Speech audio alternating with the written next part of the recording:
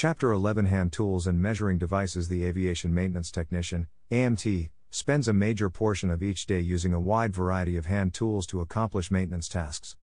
This chapter contains an overview of some of the hand tools an AMT can expect to use. An AMT encounters many special tools as their experience widens. For example, large transport category aircraft have different maintenance tasks from those of a light airplane, and special hand tools are often required when working on complex aircraft. This chapter outlines the basic knowledge required when using the most common hand tools and measuring instruments used in aircraft repair work. This information, however, cannot replace sound judgment on the part of the individual, nor additional training as the need arises.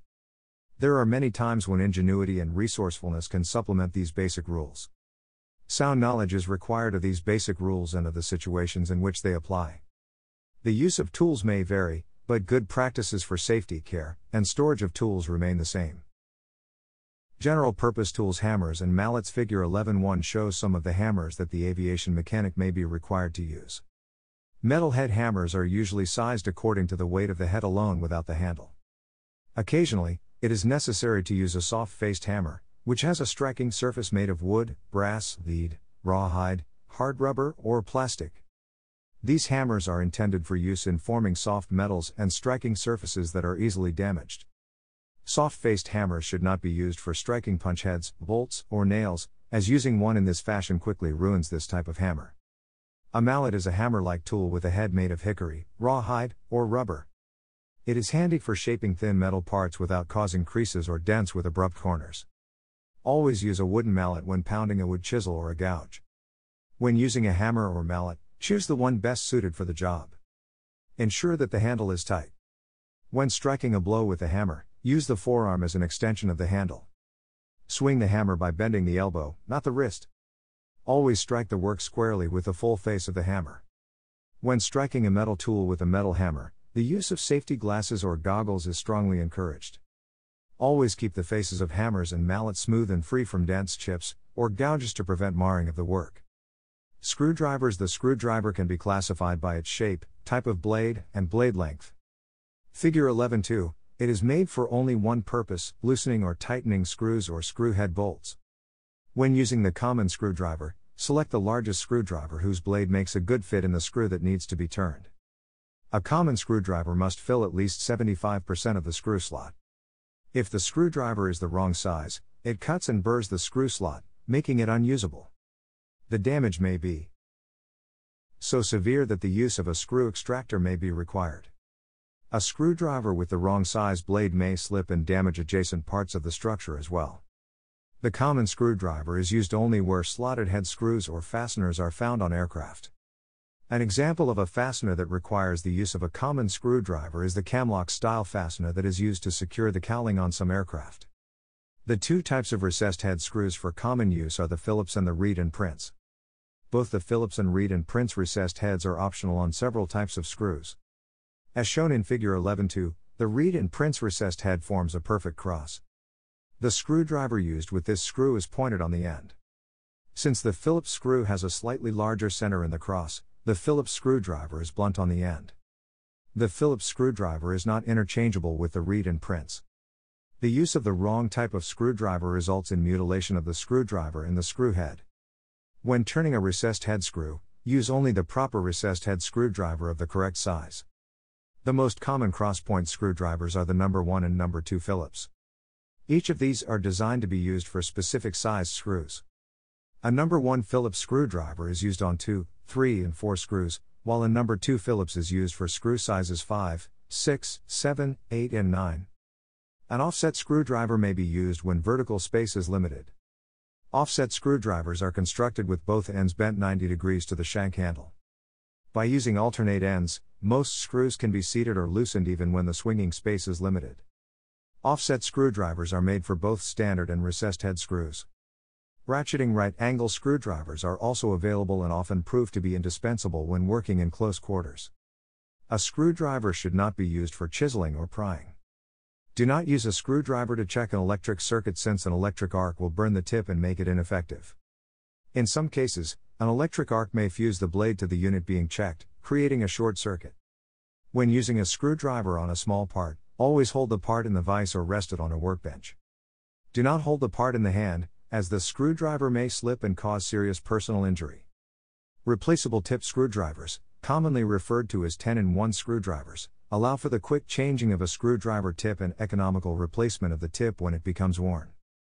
A wide variety of screwdriver tips, including flat, cross-point, reed and prince, Phillips, Torx, 6-point star-shaped pattern, and square drive tips are available for use with the handles.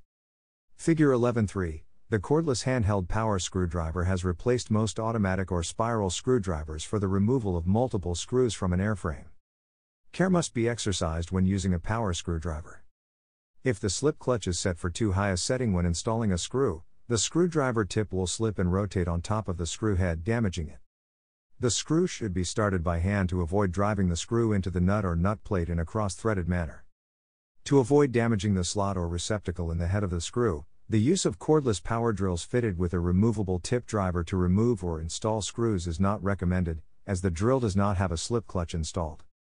Pliers and plier-type cutting tools as shown in Figure 11.4. The pliers used most frequently in aircraft repair work are the diagonal needle nose and duckbill. The size of pliers indicates their overall length, usually ranging from 5 to 12 inches. Round nose pliers are used to crimp metal. They are not made for heavy work because too much pressure springs the jaws, which are often wrapped to prevent scarring the metal. Needle-nose pliers have half-round jaws of varying lengths. They are used to hold objects and make adjustments in tight places. Duckbill pliers resemble a duck's bill in that the jaws are thin, flat, and have the shape of a duck's bill. They are used exclusively for twisting safety wire. Diagonal pliers are usually referred to as diagonals or dikes. The diagonal is a short-jawed cutter with a blade set at a slight angle on each jaw. This tool can be used to cut wire, rivets, small screws, and cotter pins, besides being practically indispensable in removing or installing safety wire. The duckbill pliers and the diagonal cutting pliers are used extensively in aviation for the job of safety wiring. 2 important rules for using pliers. 1. Do not make pliers work beyond their capacity. The long-nosed variety is especially delicate. It is easy to spring or break them or nick the edges. If this occurs, they are practically useless. 2. Do not use pliers to turn nuts. In just a few seconds, a pair of pliers can damage a nut more than years of service. Punches are used to locate centers for drawing circles, to start holes for drilling, to punch holes in sheet metal, to transfer location of holes in patterns, and to remove damaged rivets, pins, or bolts. Solid or hollow punches are the 2 types generally used. Solid punches are classified according to the shape of their points. Figure 11.5 shows several types of punches. Prick punches are used to place reference marks on metal. This punch is often used to transfer dimensions from a paper pattern directly on the metal. To do this, first place the paper pattern directly on the metal. Then go over the outline of the pattern with the prick punch, tapping it lightly with a small hammer and making slight indentations on the metal at the major points on the drawing. These indentations can then be used as reference marks for cutting the metal.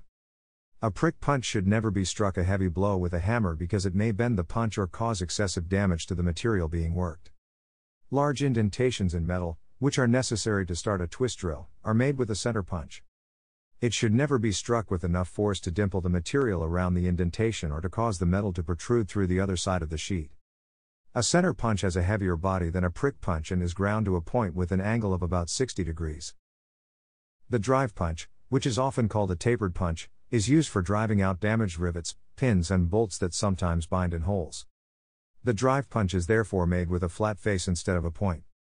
The size of the punch is determined by the width of the face, which is usually 1/8 inch to 1/4 inch. Pin punches, often called drift punches, are similar to drive punches and are used for the same purposes. The difference between the two is that the sides of a drive punch taper all the way to the face while the pin punch has a straight shank. Pin punches are sized by the diameter of the face, in 32nds of an inch, and range from 1/16 to 3/8 inch in diameter. In general practice, a pin or bolt that is to be driven out is usually started and driven with a drive punch until the sides of the punch touch the side of the hole. A pin punch is then used to drive the pin or bolt the rest of the way out of the hole. Stubborn pins may be started by placing a thin piece of scrap copper, brass, or aluminum directly against the pin and then striking it with a hammer until the pin begins to move. Never use a prick punch or center punch to remove objects from holes because the point of the punch spreads the object and causes it to bind even more. The transfer punch is usually about 4 inches long. It has a point that tapers and then turns straight for a short distance in order to fit a drill locating hole in a template. The tip has a point similar to that of a prick punch. As its name implies, the transfer punch is used to transfer the location of holes through the template or pattern to the material. Wrenches. The wrenches most often used in aircraft maintenance are classified as open-end, box-end, socket, adjustable, ratcheting and special wrenches. The Allen wrench, although seldom used, is required on one special type of recessed screw. One of the most widely used metals for making wrenches is chrome vanadium steel. Wrenches made of this metal are almost indestructible.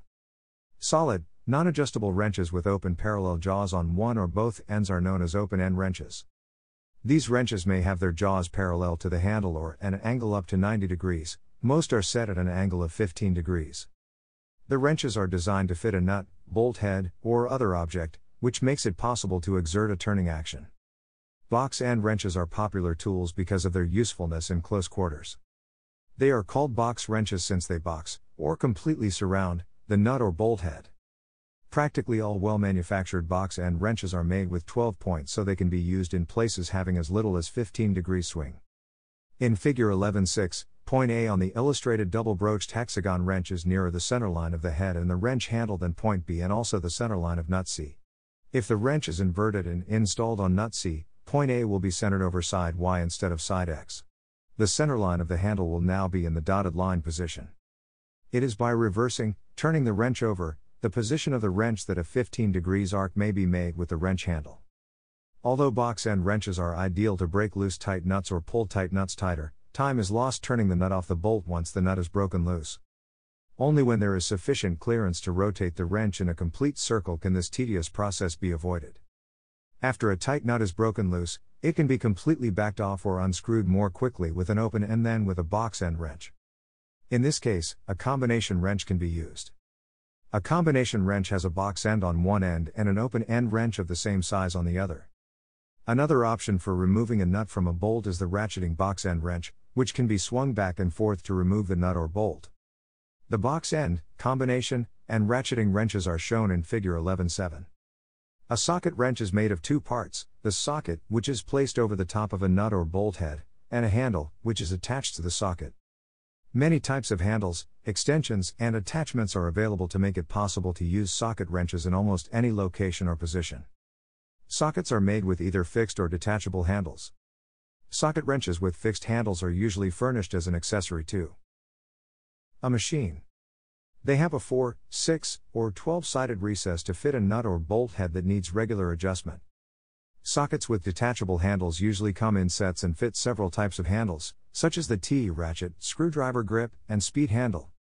Socket wrench handles have a square lug on one end that fits into a square recess in the socket head. The two parts are held together by a light spring-loaded poppet. Two types of sockets, a set of handles, and an extension bar are shown in Figure 11.8. The adjustable wrench is a handy utility tool that has smooth jaws and is designed as an open-end wrench.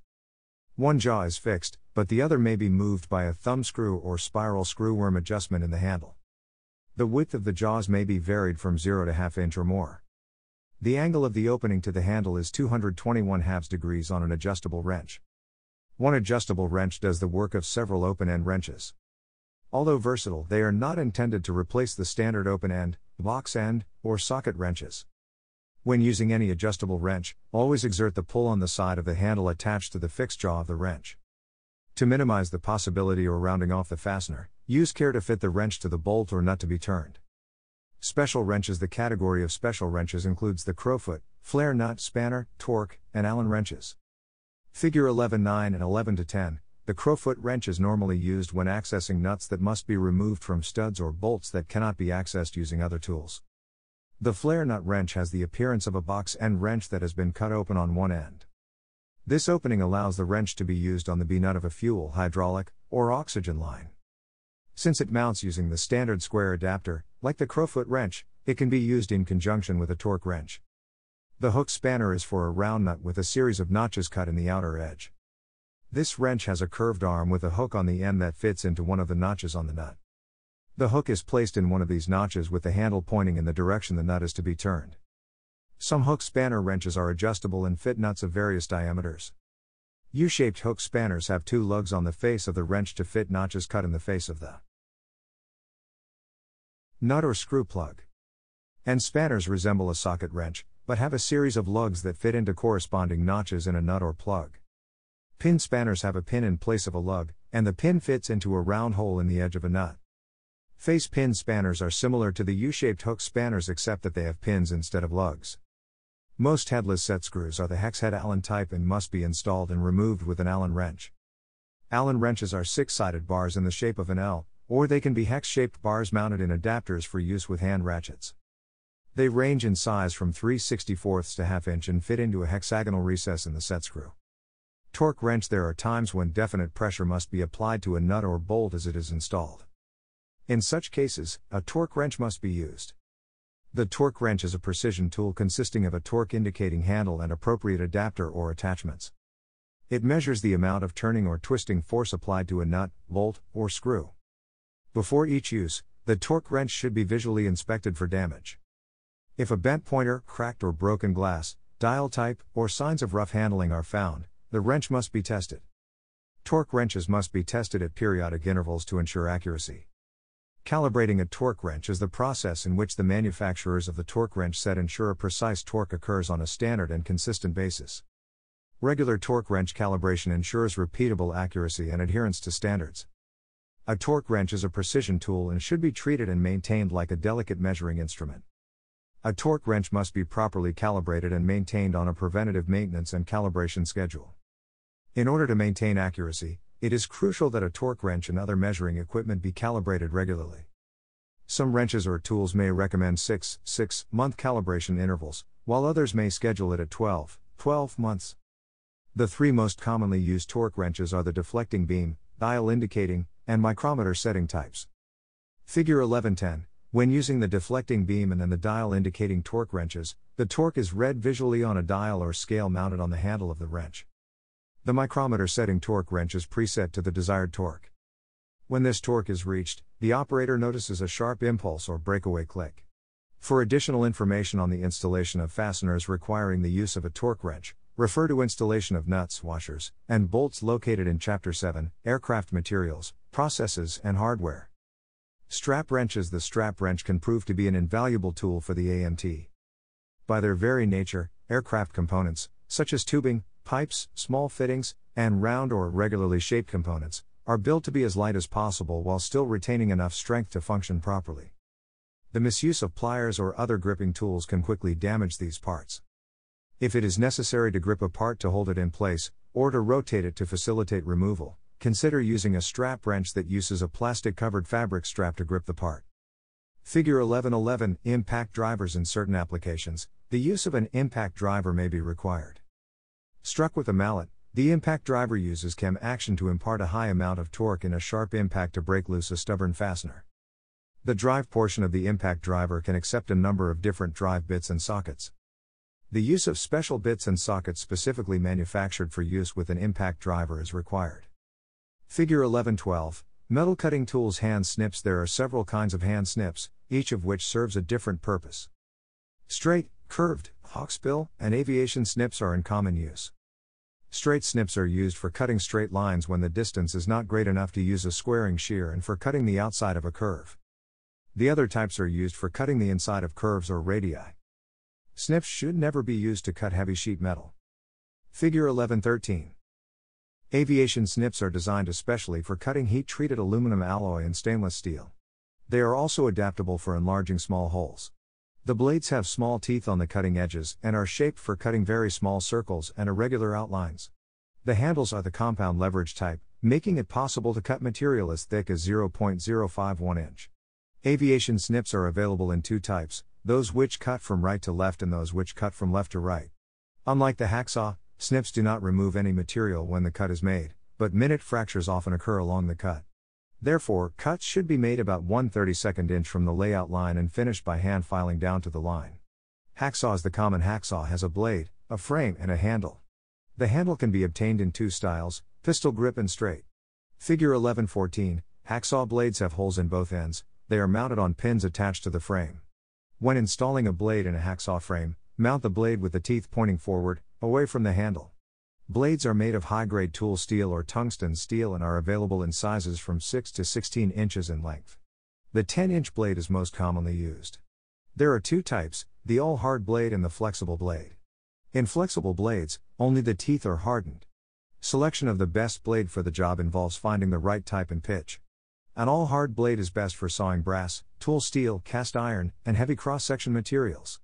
A flexible blade is usually best for sawing hollow shapes and metals having a thin cross-section.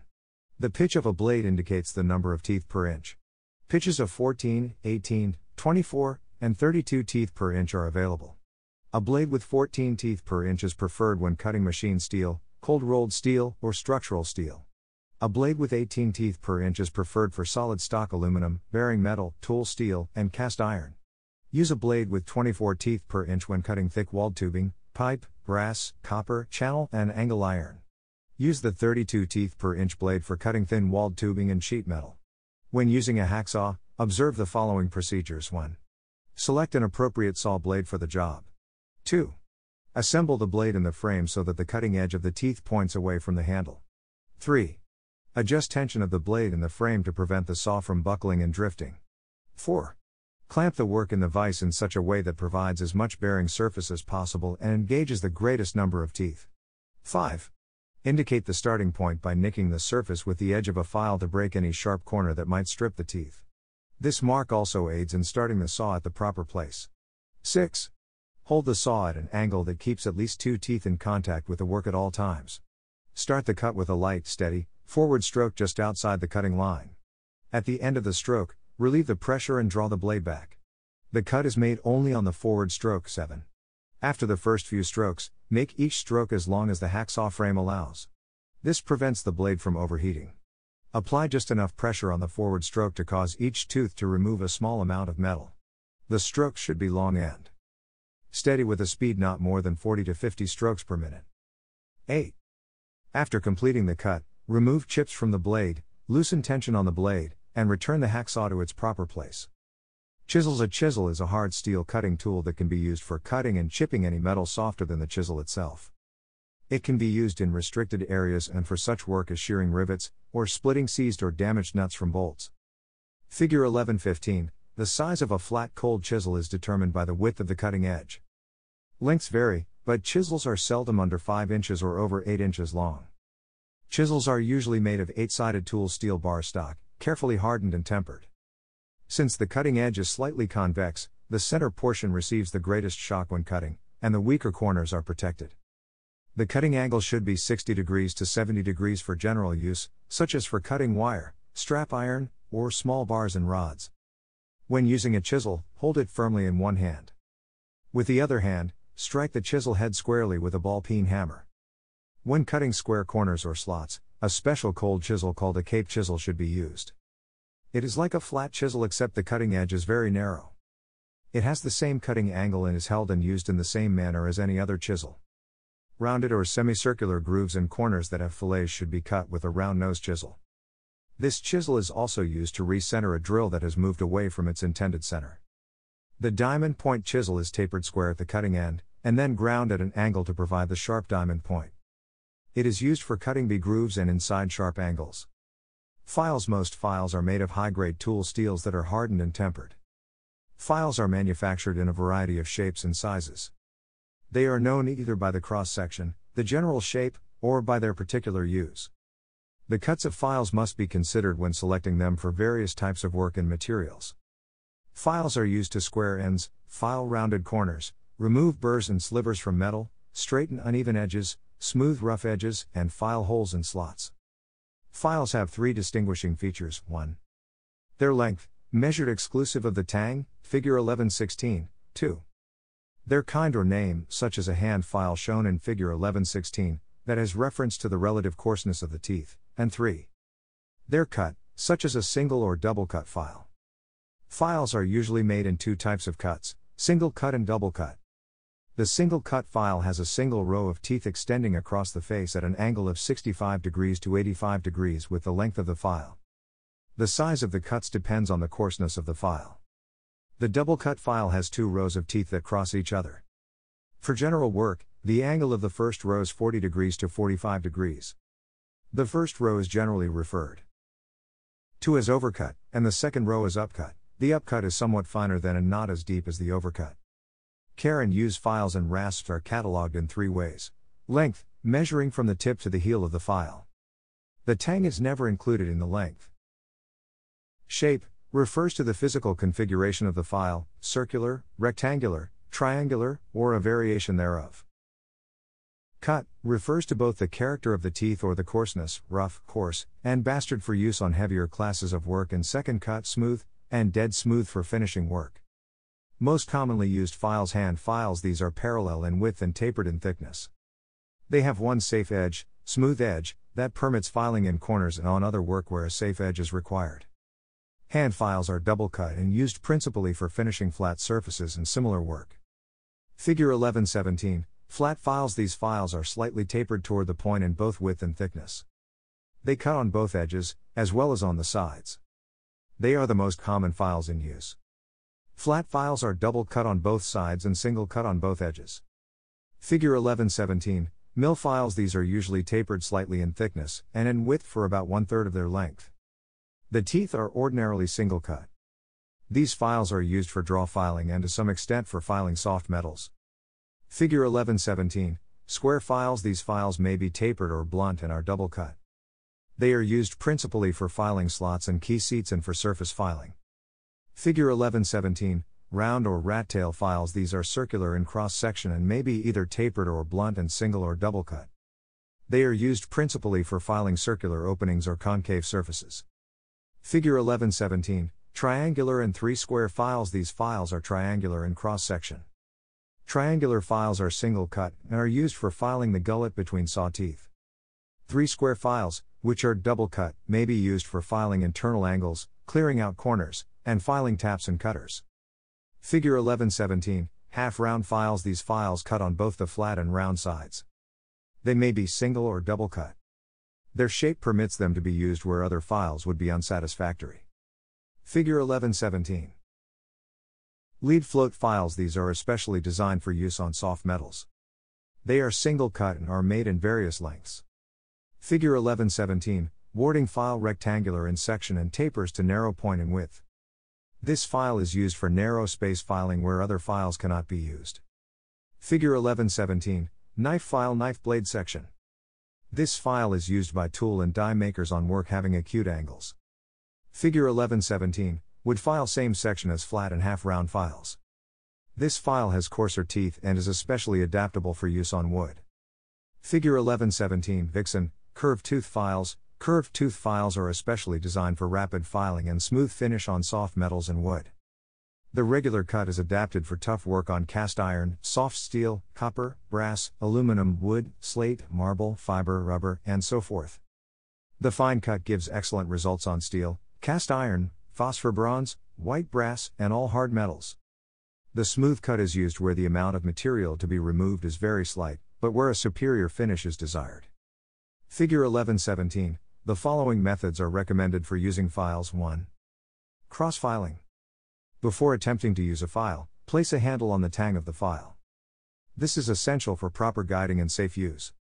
In moving the file endwise across the work, commonly known as cross-filing, grasp the handle so that its end fits into and against the fleshy part of the palm with the thumb lying along the top of the handle in a lengthwise direction.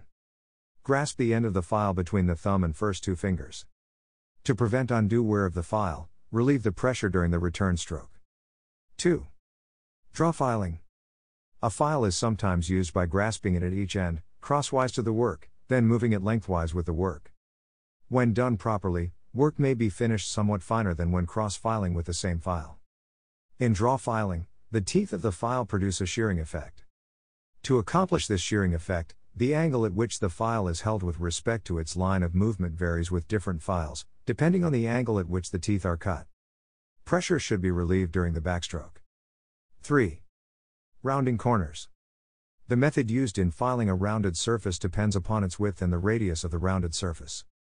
If the surface is narrow or only a portion of a surface is to be rounded, start the forward stroke of the file with the point of the file inclined downward at approximately a 45 degrees angle. Using a rocking chair motion, finish the stroke with the heel of the file near the curved surface. This method allows use of the full length of the file. 4. Removing burred or slivered edges. Practically every cutting operation on sheet metal produces burrs or slivers. These must be removed to avoid personal injury and to prevent scratching and marring of parts to be assembled. Burrs and slivers prevent parts from fitting properly and should always be removed from the work as a matter of habit. Lathe filing requires that the file be held against the work revolving in the lathe. The file should not be held rigid or stationary but should be stroked constantly with a slight gliding or lateral motion along the work. A standard mill file may be used for this operation, but the long-angle lathe file provides a much cleaner shearing and self-clearing action. Use a file with safe edges to protect work with shoulders from being marred. Care of files. There are several precautions that any good craftsman takes in caring for files. 1. Choose the right file for the material and work to be performed. 2. Keep all files racked and separated so they do not bear against each other. 3.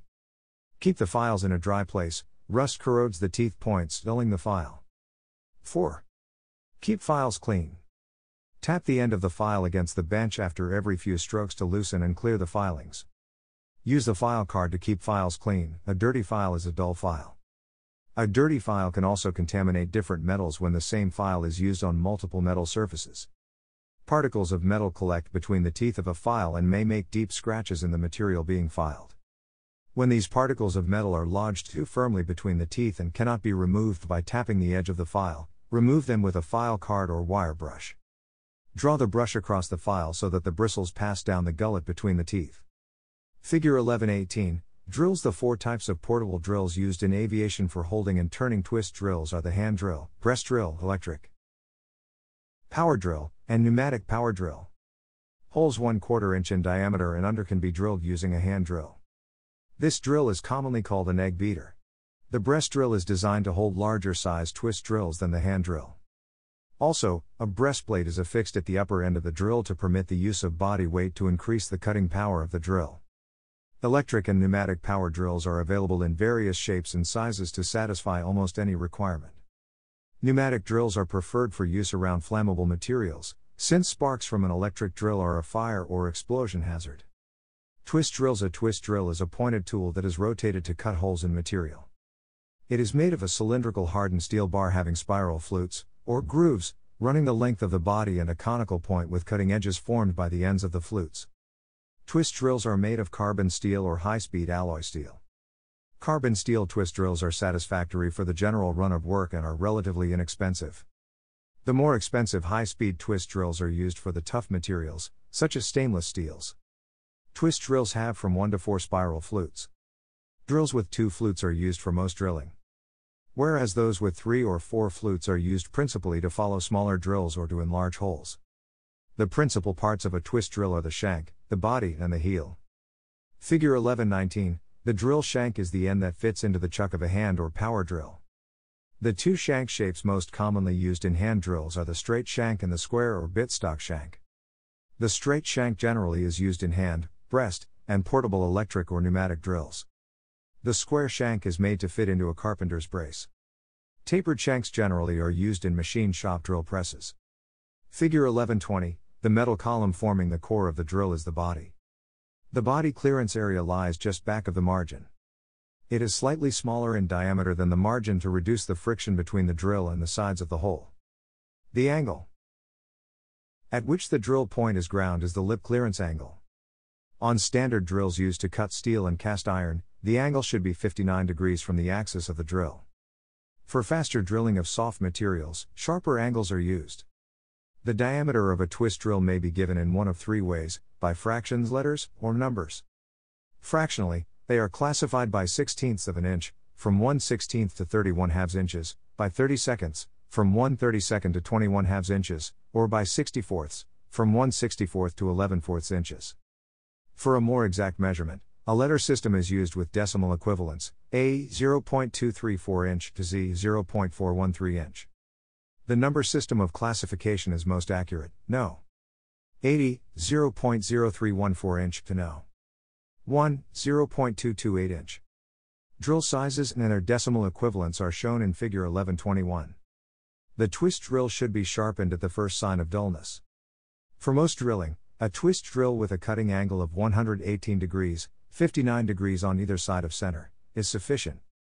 However, when drilling soft metals, a cutting angle of 90 degrees may be more efficient. Typical procedures for sharpening drills are as follows. Figure 11.22.1. Adjust the grinder tool rest to a convenient height for resting the back of the hand while grinding. 2. Hold the drill between the thumb and index finger of the right or left hand. Grasp the body of the drill near the shank with the other hand. 3. Place the hand on the tool rest with the center line of the drill making a 59 degrees angle with the cutting face of the grinding wheel. Lower the shank end of the drill slightly. 4. Slowly place the cutting edge of the drill against the grinding wheel. Gradually lower the shank of the drill as you twist the drill in a clockwise direction. Maintain pressure against the grinding surface only until you reach the heel of the drill. 5. Check the results of grinding with a gauge to determine whether or not the lips are the same length and at a 59 degrees angle. Alternatively, there are commercially available twist drill grinders available, as well as attachments for bench grinders that ensure consistent, even sharpening of twist drills. Reamers are used to smooth and enlarge holes to exact size. Hand reamers have square end shanks so that they can be turned with a tap wrench or similar handle. The various types of reamers are illustrated in Figure 11.23.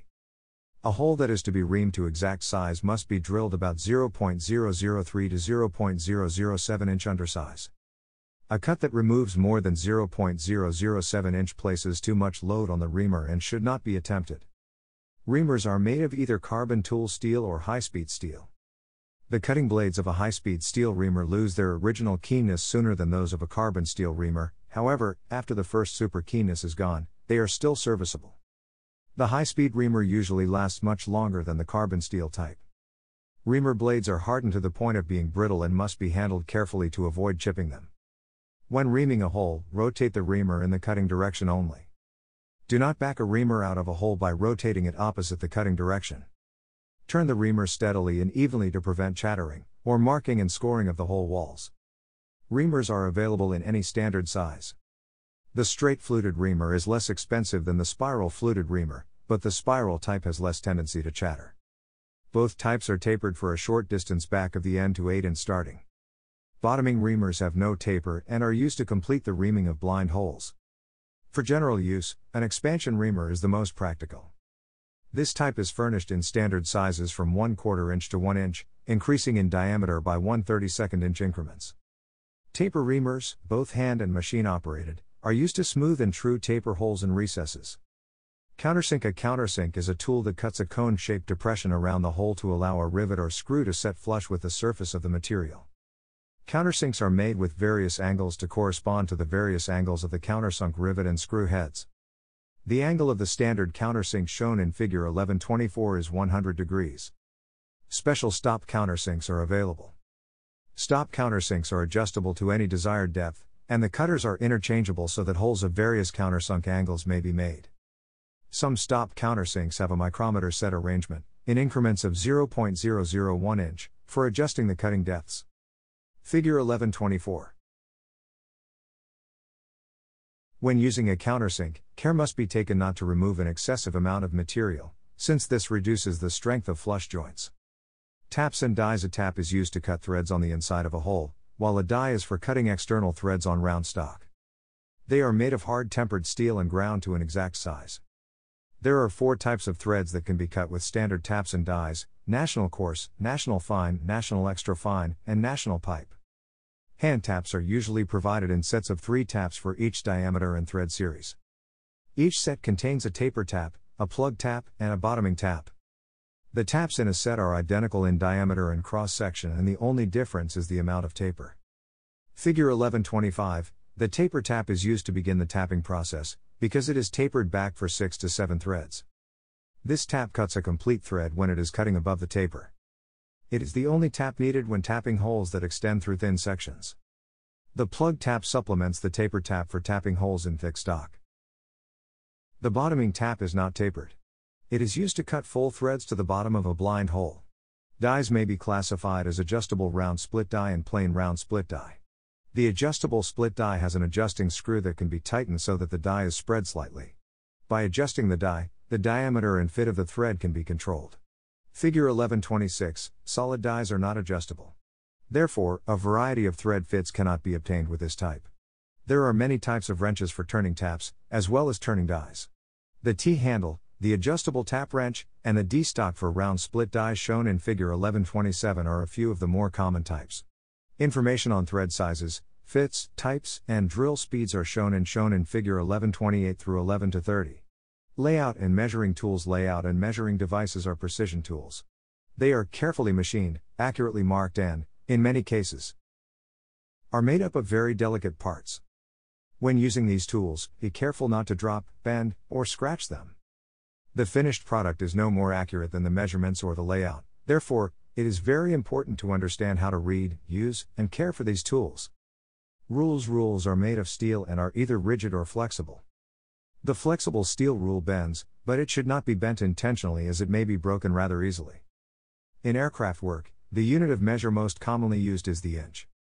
The inch may be divided into smaller parts by means of either common or decimal fraction divisions. The fractional divisions for an inch are found by dividing the inch into equal parts: halves, half, quarters, 1/4, eighths, 1/8, sixteenths, 1/16, 32nds, 1/32, and 64ths, 1/64. The fractions of an inch may be expressed in decimals, called decimal equivalents of an inch. For example, 1/8 inch is expressed 0.0125, 125 ten-thousandths of an inch. Rules are manufactured in two basic styles, those divided or marked in common fractions and those divided or marked in decimals or divisions of 1/100th of an inch. A rule may be used either as a measuring tool or as a straight edge. Figure 1131, Combination Sets. The combination set, as its name implies, is a tool that has several uses. It can be used for the same purposes as an ordinary tri-square, but it differs from the tri-square in that the head slides along the blade and can be clamped at any desired place. Combined with the square or stock head are a level and scriber. The head slides in a central groove on the blade or scale, which can be used separately as a rule. Figure 1132, the spirit level in the stock head makes it convenient to square a piece of material with a surface and at the same time tell whether one or the other is plumb or level. The head can be used alone as a simple level. The combination of square head and blade can also be used as a marking gauge to scribe lines at a 45 degrees angle, as a depth gauge, or as a height gauge. A convenient scriber is held frictionally in the head by a small brass bushing. The center head is used to find the center of shafts or other cylindrical work. The protractor head can be used to check angles and also may be set at any desired angle to draw lines. Scriber. The scriber is designed to serve the aviation mechanic in the same way a pencil or pen serves a writer. In general, it is used to scribe or mark lines on metal surfaces. The scriber is made of tool steel, 4 to 12 inches long, and has two needle-pointed ends. One end is bent at a 90 degrees angle for reaching and marking through holes. Figure 1133, before using a scriber, always inspect the points for sharpness. Be sure the straight edge is flat on the metal and in position for scribing. Tilt the scriber slightly in the direction toward which it will be moved, holding it like a pencil. Keep the scriber's point close to the guiding edge of the straight edge. The scribed line should be heavy enough to be visible, but no deeper than necessary to serve its purpose. It is very important to use a scribe only where it is defining a line to be cut, as scribed lines may introduce stress points where failures can occur. Dividers and pencil compasses. Dividers and pencil compasses have two legs joined at the top by a pivot. They are used to scribe circles and arcs and for transferring measurements from the rule to the work. Pencil compasses have one leg tapered to a needle point. The other leg has a pencil or pencil lead inserted. Dividers have both legs tapered to needle points. When using pencil compasses or dividers, the following procedures are suggested. 1. Inspect the points to make sure they are sharp. 2. To set the dividers or compasses, hold them with the point of one leg and the graduations on the rule. Turn the adjustment nut with the thumb and forefinger. Adjust the dividers or compasses until the point of the other leg rests on the graduation of the rule that gives the required measurement. 3. To draw an arc or circle with either the pencil compasses or dividers, hold the thumb attachment on the top with the thumb and forefinger. With pressure exerted on both legs, swing the compass in a clockwise direction and draw the desired arc or circle. 4. The tendency for the legs to slip is avoided by inclining the compasses or dividers in the direction in which they are being rotated. In working on metals, the dividers are used only to scribe arcs or circles that are later removed by cutting. All other arcs or circles are drawn with pencil compasses to avoid scratching the material. 5. On paper layouts, the pencil compasses are used for describing arcs and circles.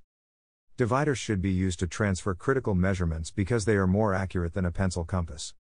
Calipers are used for measuring diameters and distances or for comparing distances and sizes. The three common types of calipers are inside, outside, and hermaphrodite calipers, such as gear tool calipers. Figure 1134, outside calipers are used for measuring outside dimensions, for example, the diameter of a piece of round stock. Inside calipers have outward curved legs for measuring inside diameters, such as diameters of holes, the distance between two surfaces, the width of slots, and other similar jobs. A hermaphrodite caliper is generally used as a marking gauge in layout work. It should not be used for precision measurement. Micrometer calipers. There are four types of micrometer calipers, each designed for a specific use: outside micrometer, inside micrometer, depth micrometer, and thread micrometer.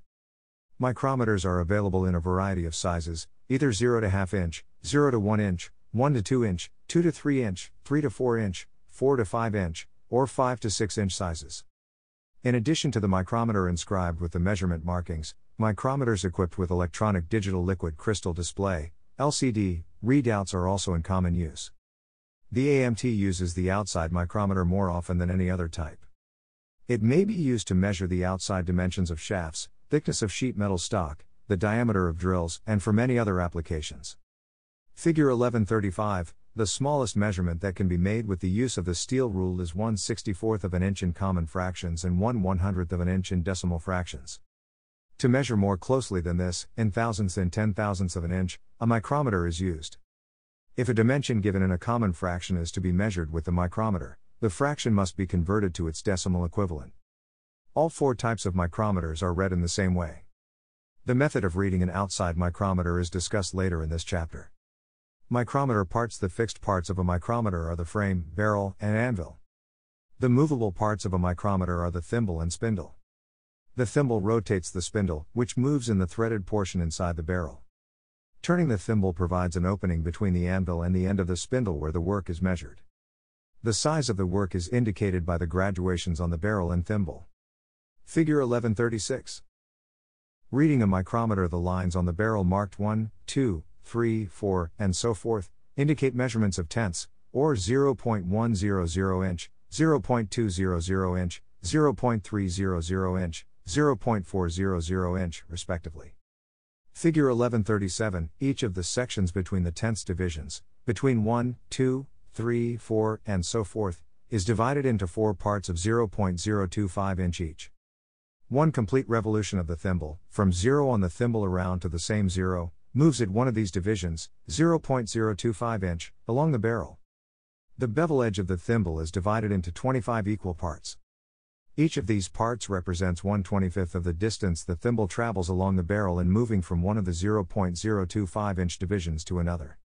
Thus, each division on the thimble represents 1/1000th, 0.001 of an inch. These divisions are marked for convenience at every 5 spaces by 0, 5, 10, 15, and 20. When 25 of these graduations have passed the horizontal line on the barrel, the spindle, having made one revolution, has moved 0.025 inch. The micrometer is read by first noting the last visible figure on the horizontal line of the barrel representing tenths of an inch. Add to this the length of barrel between the thimble and the previously noted number. This is found by multiplying the number of graduations by 0.025 inch.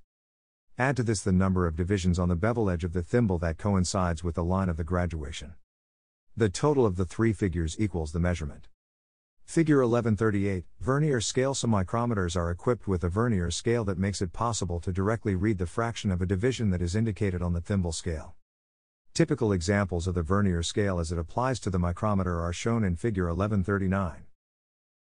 All three scales on a micrometer are not fully visible without turning the micrometer, but the examples shown in Figure 1138 are drawn as though the barrel and thimble of the micrometer were laid out flat so that all three scales can be seen at the same time. The barrel scale is the lower horizontal scale, the thimble scale is vertical on the right, and the long horizontal lines, 0 through 9 and 0, make up the vernier scale. In reading a micrometer, an excellent way to remember the relative scale values is to remember that the 0.025 inch barrel scale graduations are established by the lead screw, 40 threads per inch. Next, The thimble graduations divide the 0.025 inch into 25 parts, each equal to 0.001 inch. Then, the vernier graduations divide the 0.001 inch into 10 equal parts, each equal to 0.0001 inch. Remembering the values of the various scale graduations, the barrel scale reading is noted. The thimble scale reading is added to it, then the vernier scale reading is added to get the final reading. The vernier scale line to be read is always the one aligned exactly with any thimble graduation. In the first example in Figure 1139, the barrel reads 0.275 inch and the thimble reads more than 0.019 inch. The number 1 graduation on the thimble is aligned exactly with the number 4 graduation on the vernier scale. Thus, the final reading is 0.2944 inch. In the second example in Figure 1139, the barrel reads 0.275 inch, and the thimble reads more than 0.019 inch and less than 0.020 inch. On the vernier scale, the number 7 graduation coincides with a line on the thimble. This means that the thimble reading would be 0.0197 inch. Adding this to the barrel reading of 0.275 inch gives a total measurement of 0.2947 inch. The third and fourth examples in Figure 1139 are additional readings that would require use of the vernier scale for accurate readings to 10,000ths of an inch. Using a micrometer, the micrometer must be handled carefully. If it is dropped, its accuracy may be permanently affected. Continually sliding work between the anvil and spindle may wear the surfaces. If the spindle is tightened too much, the frame may be sprung permanently and inaccurate readings will result.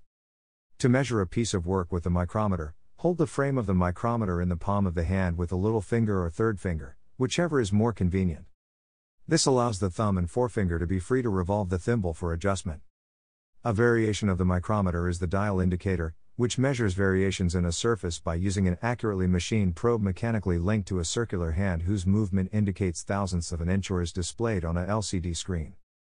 Figure 1140, a typical example would be using a dial indicator to measure the amount of runout, or bend, in a shaft. If a bend is suspected, the part can be rotated while resting between a pair of machined V-blocks. A dial indicator is then clamped to a machine table stand, and the probe of the indicator is positioned so it lightly contacts the surface. The outer portion of the dial is then rotated until the needle is pointed at 0. The part is then rotated, and the amount of bend, or runout, is displayed on the dial as the needle fluctuates. The total amount of the fluctuation is the runout. Another common use for the dial indicator is to check for a warp in a rotating component, such as a brake disc. In some cases, this can be done with the brake disc installed on the airplane, with the base clamped to a stationary portion of the structure. In either case, it is imperative that the dial indicator be securely fastened so that movement of the indicator itself induces no errors in measurement. Slide calipers often used to measure the length of an object. The slide caliper provides greater accuracy than the ruler. It can, by virtue of its specially formed jaws, measure both inside and outside dimensions. As the tool's name implies, the slide caliper jaw is slid along a graduated scale, and its jaws then Figure 1141. Electronic and dial indicator slide calipers contact the inside or outside of the object to be measured. The measurement is then read on the scale located on the body of the caliper or on the LCD screen. Figure 1141, some slide calipers also contain a depth gauge for measuring the depth of blind holes.